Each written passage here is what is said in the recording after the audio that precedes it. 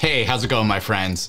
Welcome back to another Sprinkler Supply Store product overview. I'm Sprinkler Nerd Andy, and today we're going to be taking a look at the Rainbird 1800 spray head or spray sprinkler. So I've got the 6-inch here with the side inlet. Side inlet, it refers to the inlet that comes in from the side of the sprinkler, hence the name, but you can also thread in from the bottom. And then we're going to take a look at the 12-inch, and this is no side inlet, sometimes referred to as NSI, no side inlets. And we're gonna just kind of talk everything 1800 spray head. So a couple things I want to point out first is that I have two different models, and actually Rainbird makes 3 models of the 1800. They have the base model, which is just simply the 1800 series. Then the second model they have is known as the SAM. You see S-A-M. And that refers to Seal-A-Matic. We'll talk about that in a minute. Then they have another model, which is PRS, which you can see right here. PRS, and that stands for Pressure Regulation. And then you can get the sprinkler that has both of them, the SAM PRS. So what we're gonna do is we're gonna talk about each of these independently and what they mean. But the first thing I wanna go over with you is that the sprinkler is just a body. All that this does is pop up and either have the Seal-A-Matic or the pressure regulation, but when the water comes out, that is the nozzle making that happen. So the first thing I wanna do is talk about the types of nozzles that can be used with the 1800 sprinkler. And that really is any nozzle that has female thread, okay? Like that. Any female thread nozzle typically will work on a Rainbird 1800 sprinkler. And let's just go ahead and I'll take this one apart for you. Okay, so all the sprinkler does is pop up out of the ground like that. The water comes out of the nozzle. Okay, so if you're looking to learn or understand how to adjust your 1800 or how far the water is going to throw, it's all about what nozzle you have on the sprinkler.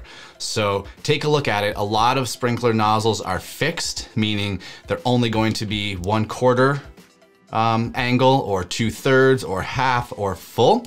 So the first choice of nozzles is the angle, and that can be fixed. And then the distance. So you could have an 8-foot quarter pattern, or you could have a 12-foot half pattern, or you could have a 15-foot full circle pattern. Okay, those are called fixed nozzles. And then you might have something that's called an adjustable nozzle.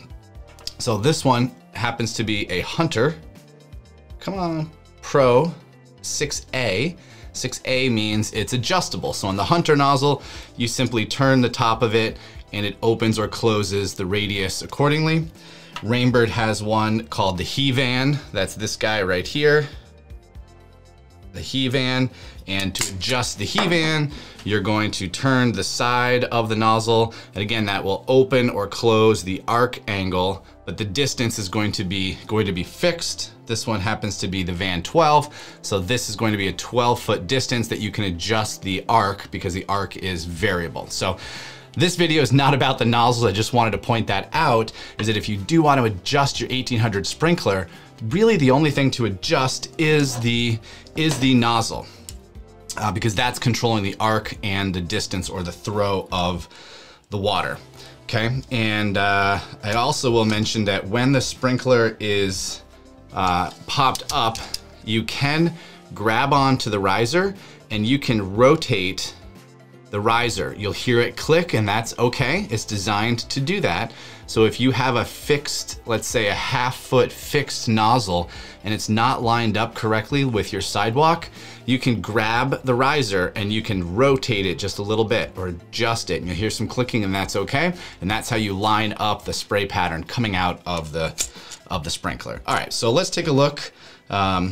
This one is the PRS model that I have out. Again, noted PRS. So in the riser portion of it, there is pressure regulation. This is not the Seal-A-Matic version. Seal-A-Matic has a check valve on the bottom. So now I'm going to undo this big 12-inch pop-up. It may come apart because the spring on this one is huge. Okay, we'll slide that out gently. Hold that up. Now, if you look at the bottom of this one, you'll see that that rubber disc there, that is a check valve. So what that is designed to do is stop low head drainage. So when the sprinkler turns off, if it's at the bottom of a hill and you have water running down, this will not leak out because there's a check valve installed in the bottom of the sprinkler, and that is what Seal-A-Matic stands for, okay? Otherwise, you can, well, let me show you. Keep in mind that when you first purchase a sprinkler, this orange cap is called the flush plug. Get that up on there. And what that is designed to do is flush out the sprinkler or the lateral line. So if you've just installed your sprinklers for the very first time, before you put the nozzles on them, you want to turn on that zone, flush all the water out because you might have pipe shavings, you might have dirt, contaminants in the line that need to be flushed out. So all Rainbird sprinklers come with a flush plug. Then you just simply unscrew the flush plug and you put on your nozzle. So if we're going to use a Rainbird nozzle, it'll have this little blue screen, and then you can just simply screw your nozzle right onto the top like that. Okay. The other thing to keep in mind is you can also use MP rotators with the Rainbird 1800. So I do have an MP rotator right here.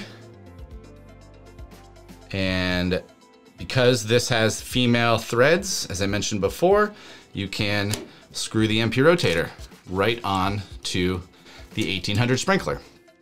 Again, Rainbird, this 1800 sprinkler comes in lots of different pop-up sizes, I think all the way down to 3-inch, 4-inch, 6-inch, 12-inch. And then the 6-inch and the 12-inch, you have the option of purchasing with this with the side inlet. And the benefit to the side inlet, of course, you don't have to feed in from the bottom, so you can dig a slightly less deep hole or shallower hole. But I will just remind you that if you are winterizing your system and you have, meaning you're gonna run compressed air through the system, compressed air likes to come in through the bottom. So one trick is to step on the sprinkler when you're winterizing and air is coming up. Step on the sprinkler a few times to flush that water out of the bottom, and that'll really help move that water out if you step and compress that sprinkler. So, you know, really, again, the 1800 sprinkler, it's been in the industry a long time. It's probably the #1 most sold, the most popular sprinkler that there is. And then really its job is to pop up and hold a nozzle. So you can use any female nozzle that you want, and the job of a nozzle is to distribute the water, and there are many different types of nozzles. So if you're looking for help on how to adjust your sprinkler, you really need to look at what type of nozzle do you have, and then you can learn how to adjust that particular nozzle. So I think that's it. If we can help you with any of these products that we just talked about, or any Rainbird sprays, rotors, controllers, drip, valves, you name it, we're happy to help, and you can reach us by phone, chat, and email. So until the next Sprinkler Supply Store product overview, happy sprinkling. We'll talk to you then.